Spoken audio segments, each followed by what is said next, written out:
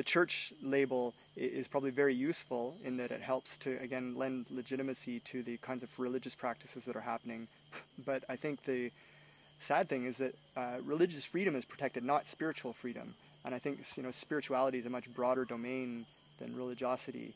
I think there's a lot of people who explore these types of understanding through other means than going to a sort of traditional service once a week in something that's ordained by a text or a text-based practice such as Judaism or Christianity or Islam.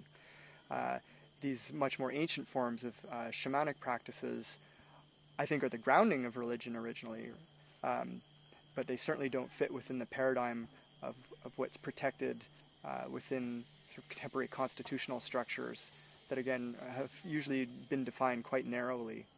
So what constitutes a bona fide religion is a fascinating question, both legally and philosophically.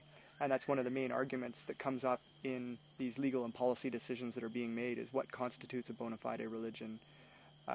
In the case of the UDV, I think it was found to be a bona fide religious practice, whereas something like a vegetalismo-style shamanic practice might not be recognized that way.